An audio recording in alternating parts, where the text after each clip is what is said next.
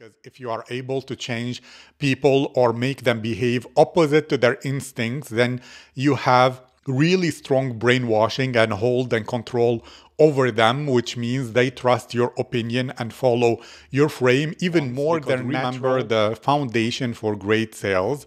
It's not to pitch, it's not to speak about features and benefits, but it's to eliminate all the objections, eliminate all the obstacles, eliminate all the alternatives, so that the only thing left is what you offer, and it becomes the only logical solution.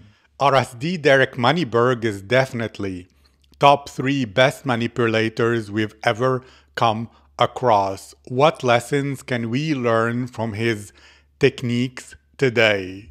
I'm not religious, but my ancestors here were Polish Jews. But I'm still a Jew at heart. I like money and money. First, he's bringing people into his narrative, which makes him an interesting character. And one trait that makes a character complex or very interesting and fascinating, they will say things that are shocking and that people will disagree with.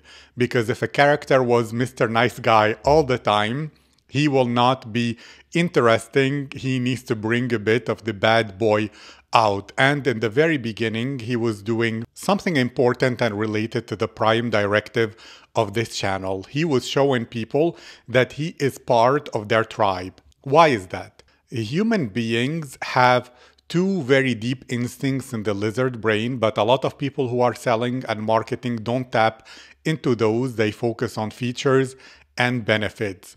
The 2 tracks within the lizard brain are survival and reproduction. The only fangirls trigger within the simps the track and hope for reproduction, so it becomes an irrational relationship where money doesn't mean a thing. They will give that girl all the attention, all the money, all the romantic gestures, even through comments, buying her Amazon wish list, joining her OnlyFans, etc., because it triggered something where the prime directive of their DNA says, this is a chance I have at reproduction, let me throw everything at it.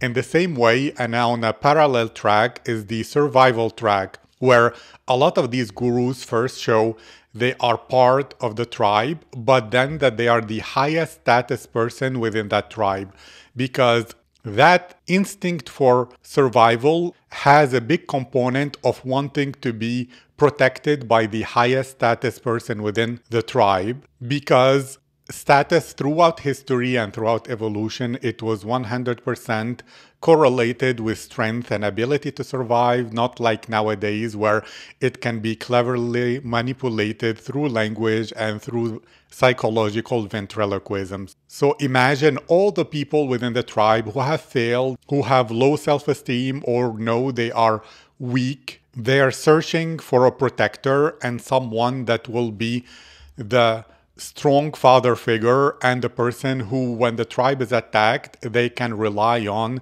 to save them and allow their DNA and their bodies and families to survive longer. But this is triggered for the highest status person or the strongest person within the tribe, and that's why a lot of the manipulators make sure 2 things. One, that they show they're part of the tribe, because this desire to be protected by the strongest person doesn't trigger to other tribes or enemies or anything like that. So you need to show you're part of the tribe, and that's what he's doing. He is in Poland and showing people, oh, I have Polish roots, etc.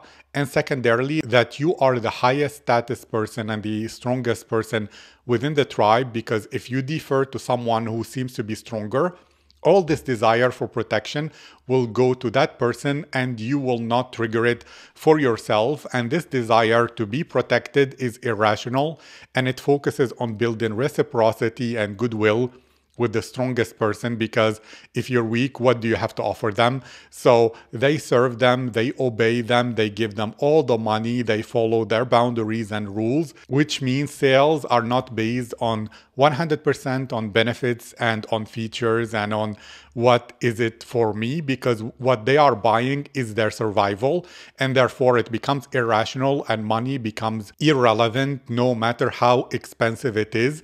And that is a foundation for a lot of the huge business success and the high fees that such gurus can engineer and can create. And money.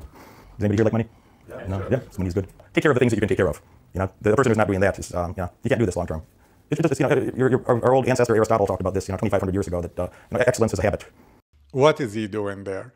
He is associating within his brain or anchoring himself to great people like Aristotle. And understand the principle behind anchoring in NLP is that when neural pathways fire together, they get associated together.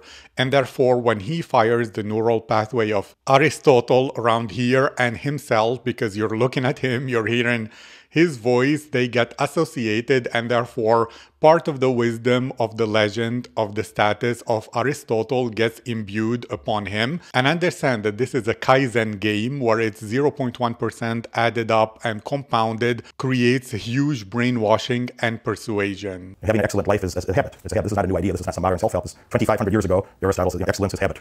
And the habits that you engage in, it is a rightful indicator about, certainly is a rightful indicator of a sort of success or failure to have success that you should expect in your life. Charlie Munger, Warren Buffett's business partner, I like to say this. Now he is triggering Charlie Munger, who is a business guru. In the beginning, he triggered Aristotle also because part of his brand, he wants to seem like he is the Jesus or the prophet of money. And that's one of the reasons he has that hair, if you look at him and his look. And he has it. One of his products is the 10 commandments that show him literally as that religious figure. Now he's triggering Charlie Munger so that he gets associated. And remember, every time 0.1% added to him adds up to a lot of status, and he hits it from many angles. Quote from him that he says the best way to get what you want in life is to deserve it.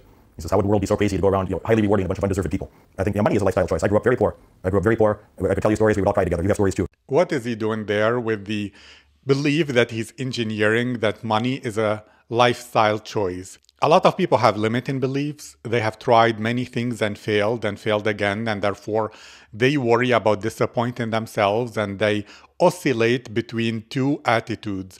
One attitude is, I'm not good enough, I'm an imposter, I will never be able to do this. And the other attitude is that this is unfair, the game is rigged, life is against me, I will never do it because of external factors, because to blame yourself reduces your serotonin, which is a very stressful experience and a cortisol-inducing life choice, which many cannot bear for long. So they need to blame on an outside scapegoat. And he's trying to overcome this objection by speaking about money as a lifestyle choice, which means it's 100% under your control and possible. And therefore, he's trying to eliminate many excuses at once, because remember, the foundation for great sales, it's not to pitch, it's not to speak about features and benefits, but it's to eliminate all the objections, eliminate all the obstacles, eliminate all the alternatives, so that the only thing left is what you offer, and it becomes the only logical solution. So we could all cry together like a bunch of lames. But you're all here because you have a sad story too, by the way. If every day of your life was great, you don't come to see someone like me.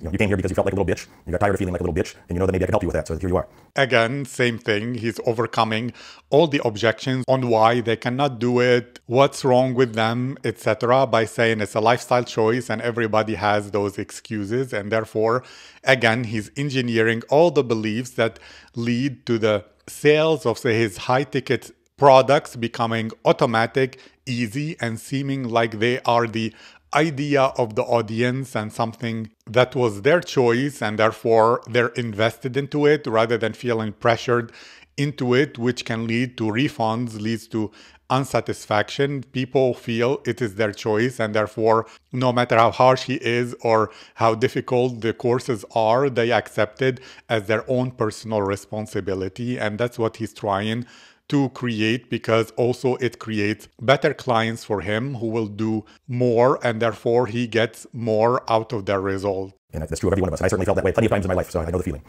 Poverty is a lifestyle choice. Wealth is a lifestyle choice. Here, let's talk about money for a moment. Favorite topic of mine. Why does he say money is a favorite topic of mine? In copywriting, there are ways that lower status salespeople and marketers do to justify the price, which is by comparing it to alternatives, saying how much it is per day to make it cheaper. When you reduce it from the full year price to one day, it seems like it's as expensive as the price of coffee or all those options. But what he is doing, he is using a different thing that the greatest manipulators do, which is Have you ever wondered why they have the yachts and the Ferraris and the mansions? And yes, those work as an aspirational identity, but very importantly, they work as a justification for the high fees. And now when he says, I love money, I'm all about money, when he asks for high fees, it seems to be expected and justified, because if you're someone who's living in a mansion in the Hamptons, coming out of a convoy of Rolls Royces and supercars to go to your private jet, and you quote people $50,000 or $100,000 for 1 year of coaching, the people who can afford it will think, yes, I want that life of that person. And yes, it will be disrespectful if I expect him to ask for $50 or $500 or 1,000. So of course, it will be related. For him, it opens his negotiation position from a place of strength where he says, I love money, my favorite topic, and all that. So if people come to him and he quote them the price of his coaching, which is for every course is 5,000, and he recommends to people to take all 3 of his courses, so it's 15,000. You will not think, oh, he's a saint who never mentioned money, and feel shocked when he mentions a high fee. He is already persuading people and justifying the price without seeming low status and low value. I went to the salt mines the other day. I also went to Auschwitz the other day. I've been there before, but I've been several times to Poland now.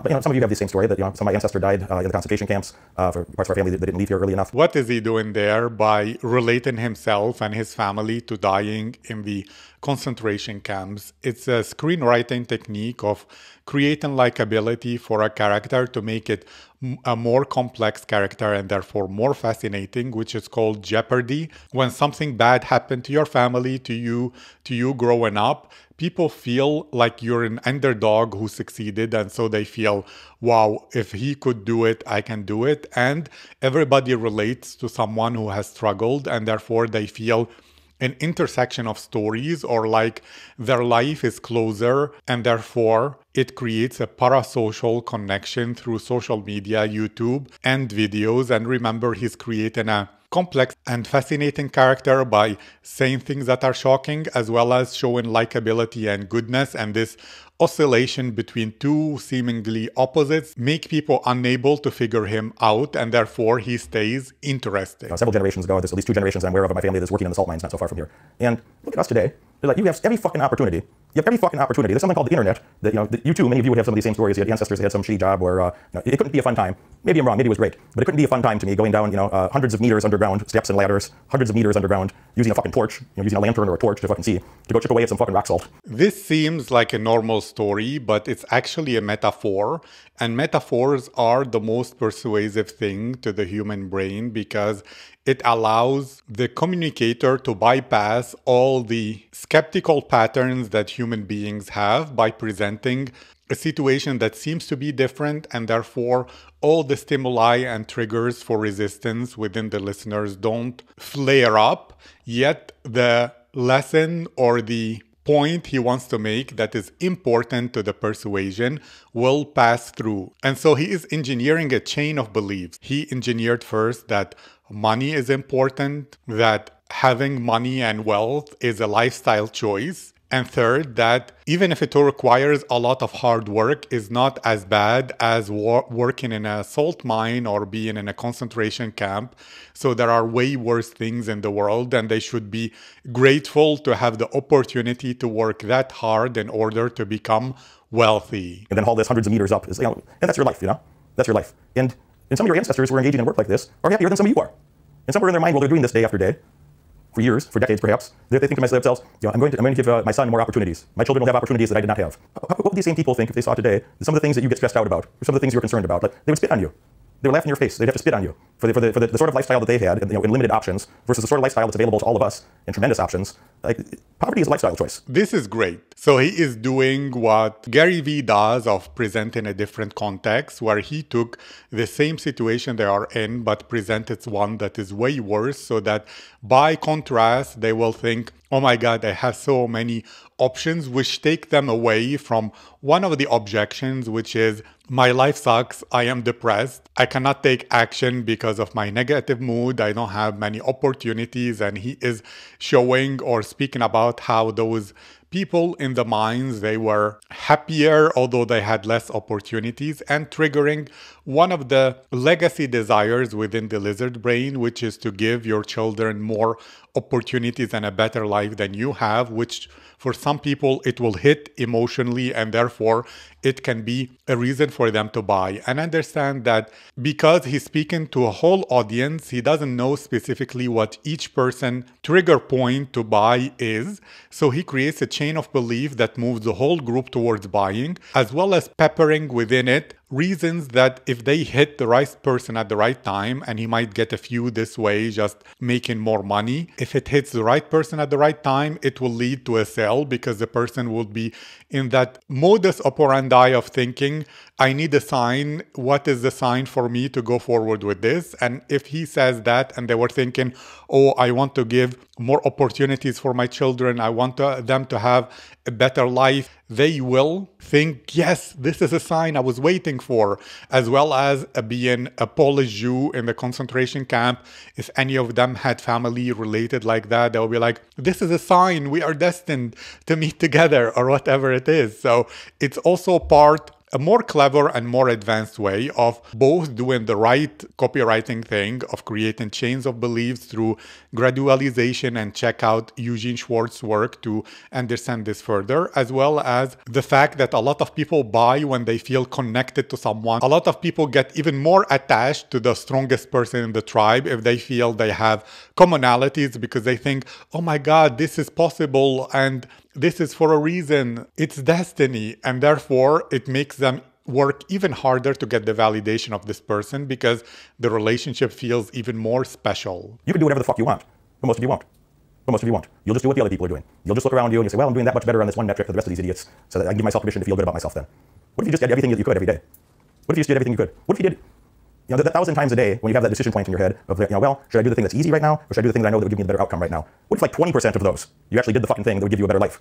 Instead of being a little bitch and just say, oh, it's just path of least resistance, path of least resistance. What is he doing there? He is doing the aspirational identity, which works as a very deep and subtle carrot and stick motivation for human beings. So he is contrasting the aspirational identity he wants within people, of people who take action and choose what gives them a better life within the day, rather than what he calls a little bitch, or the people who shy away from giving their all every day, as well as comparing themselves to mediocre people, thinking that if they're slightly more than mediocrity, therefore they are okay. And he wants them to reject this, which will be the move away from. And people don't really know what they want. They know, and they can easily get clarity on what they don't want. So when they say, I don't want this, but where should I go? He's giving them the aspirational identity of being the person who chooses what gives them a better life 1,000 times a day, which is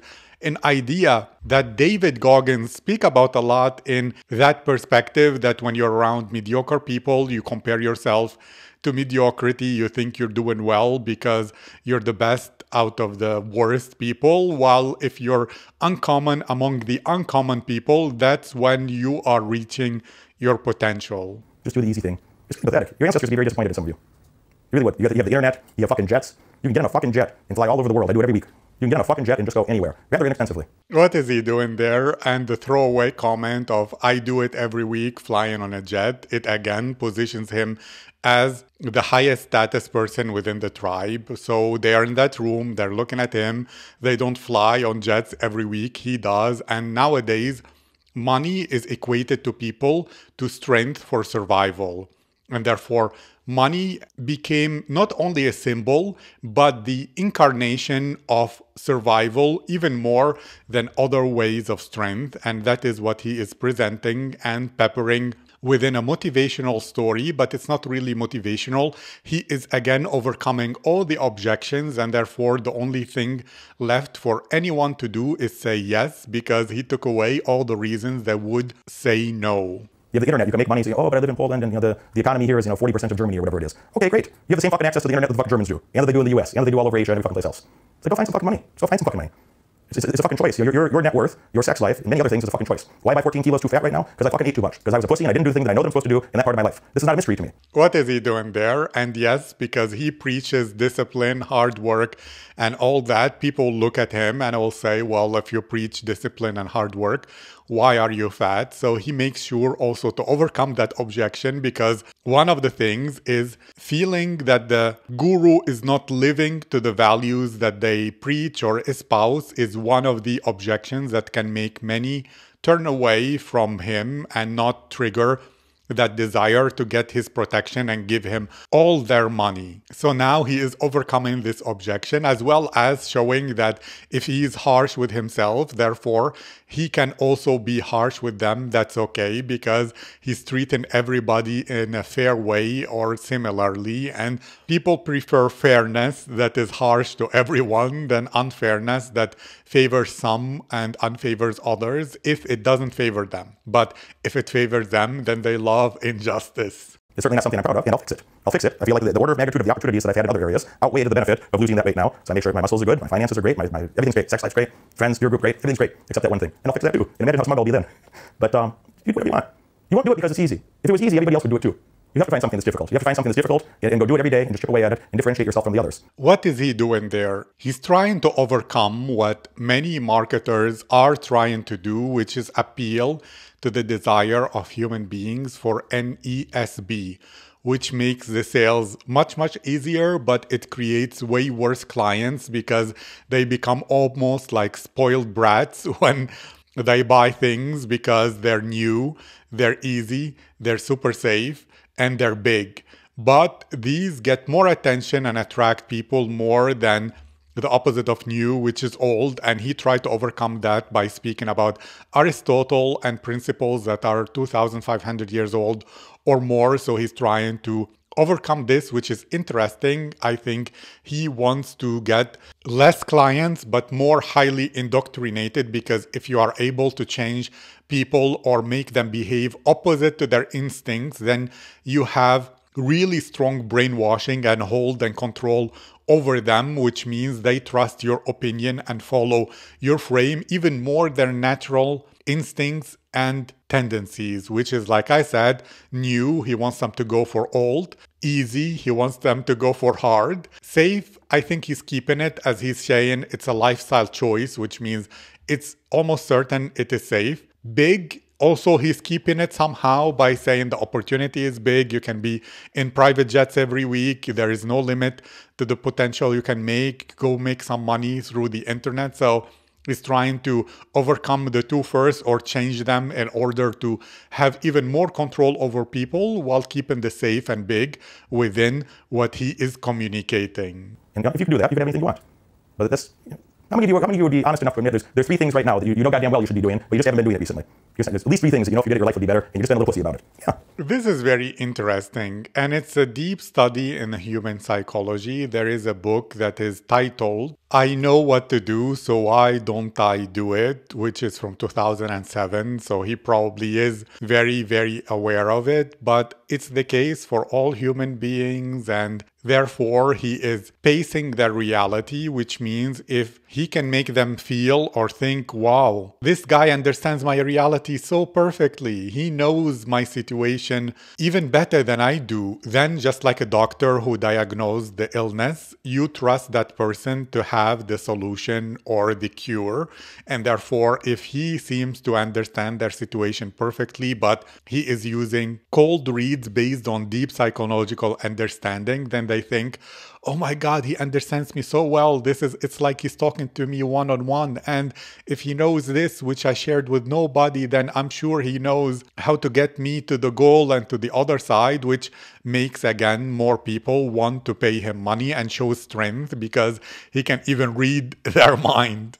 I had a university professor once I took some honors class called Utopia Imagination, and he told us to write a paper about what is your utopia, and he wanted a static outline, a fixed outline of what would be the ultimate utopia. And I wrote a 10-page paper instead describing why this is not possible. That by the time, if you had the ability to live your utopic situation, you would also whimsically change it from moment to moment. What is he doing there? First, an important part of why he wants to show authority and the way he does it is speaking about his university, and he repeats it again and again until people memorize it. And therefore, in this story, by mentioning his professor and the paper, he is showing that he's studying and what he is sharing is from the very best minds. And remember, he's triggering university and academics and professors and himself by people looking at him, the neural pathways for both, so that it creates additional status for him. And it's his choice. That's what he is choosing, which helps him present his coaching and high-end courses as almost university courses, which helps justify and anchor the high fee and the high price, which is clever. But the fact he did not submit to the professor, which asked for a specific question and he answered with something totally different, it's the same as he did in the previous video I did about him, where he was speaking about Julian and Owen Cook or RSD Tyler and how he did not obey RSD Tyler when he asked him for something. It shows he is the highest status person within the group, because if he is willing to say no or to contradict a professor, he is showing the 3 marks of being super high status, the highest status within the group, which is superiority. And talking about the university, private jets is part of that. Autonomy, which means he can lose any interaction because he can rebuild from scratch and he has so much abundance he doesn't need any one thing. And this is a specific show of autonomy to a high status figure, which means he is even higher than that, and therefore it keeps that desire to be protected triggered toward him. And compliance, and in this case, compliance is subtle. Anytime people will decide throughout the day to go to the route when they're not being a little bitch, they will be telling their lizard brain, I am complying with what Derek Moneyberg says, and therefore it implies to the lizard brain he is your leader. And as I mentioned in my most recent Iman Gaji video, that the strongest persuasion happens between persuasion sessions. And that's why Iman Gaji had 3 videos to sell his digital renaissance rather than one long big one, because when people listen to this and then they go through their life, when they behave according to what he said here, even a little bit, they are persuading themselves that 1, Derek Moneyberg can affect their life and change their behavior, and therefore it's proof that he can be their guru and mentor.